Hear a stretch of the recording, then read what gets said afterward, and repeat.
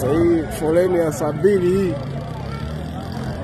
Alafu unakata tiketi sasa hivi unafanya nini? Hii ni foleni ya saa 2. Hii ni foleni ya saa 2. Nadhani hadi saa 5 itakuwa. Yaani hapo saa 3 kumejaa huko ndani.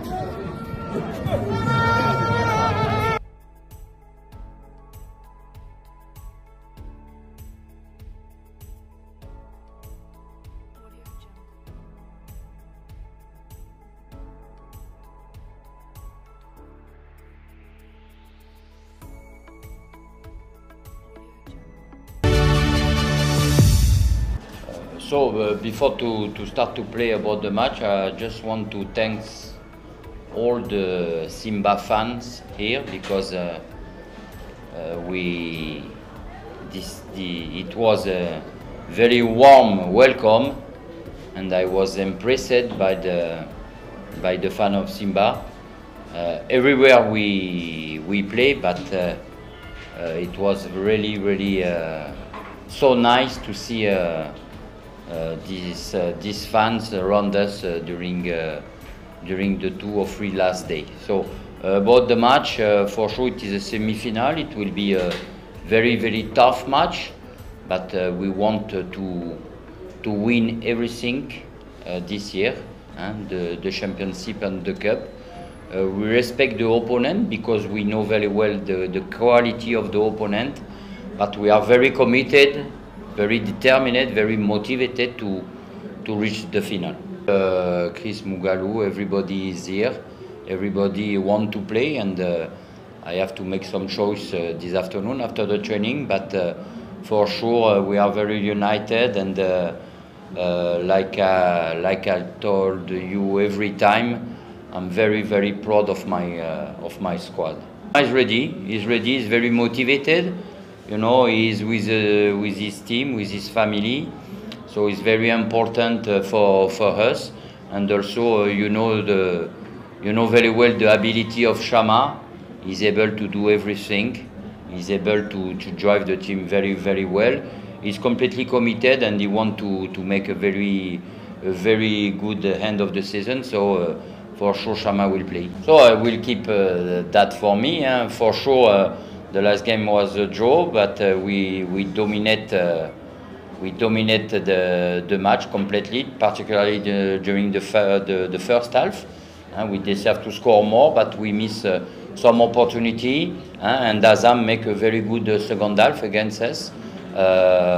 So, like I say, and the match will be balanced, but what I expect from my player, we need to be very aggressive.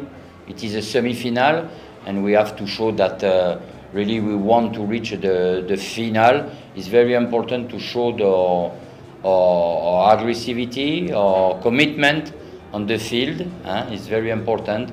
So you know, we like I say, and we must win the cup. We must win the championship. It is our target, and the cup is very important for us also.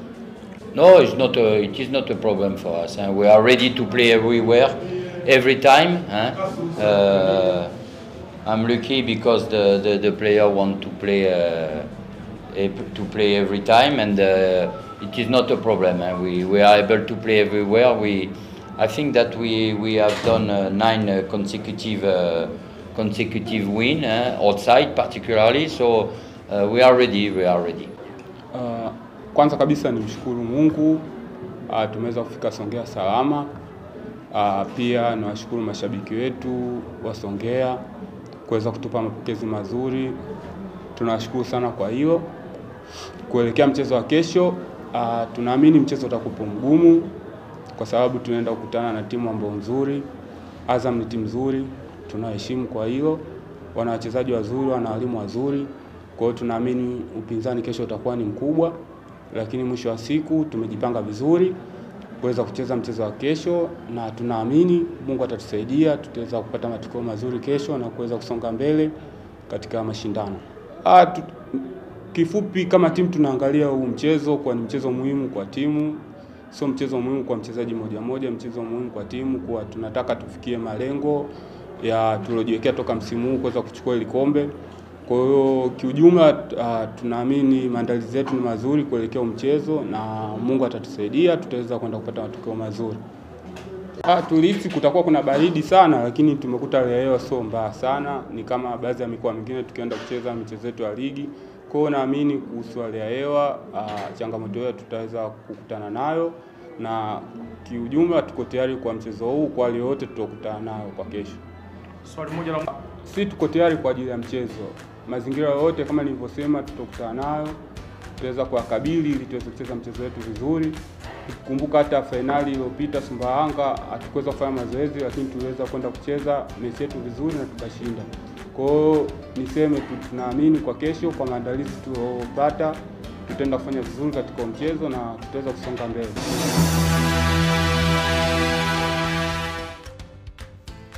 Yes, na hivyo ndivyo hali ilivyo kuelekea katika mchezo wa nusu finali kombe la Azam Sports Federation Cup baina ya Simba Sports Club dhidi ya Azam FC, na kama jinsi ambavyo ratiba inaonyesha mchezo utaanza mapema saa 9:30 alasiri kwa majira ya Afrika Mashariki. Watu wengi wamezoea mechi kuanza saa 10, lakini mchezo huu ni tofauti kidogo kwa sababu unachezwa mkoani huko Songea na pengine kuna availability ya kwenda kwenye mikwaju ya penalty, na tunajua viwanja vingi vya mikoani miundombinu ya taa kwa ajili ya mechi kufanyika usiku imekuwa ni changamoto. Ndio maana michezo hii ya nusu finali inaanza mapema. Hata mchezo kati ya Biashara dhidi ya Yanga ulianza mapema na watu wengi walikuwa surprised kwa nini mchezo umeanza mapema. Wengine walichelewa wakidhani kwamba michezo hii huwa inaanza saa 10, lakini sio hivyo.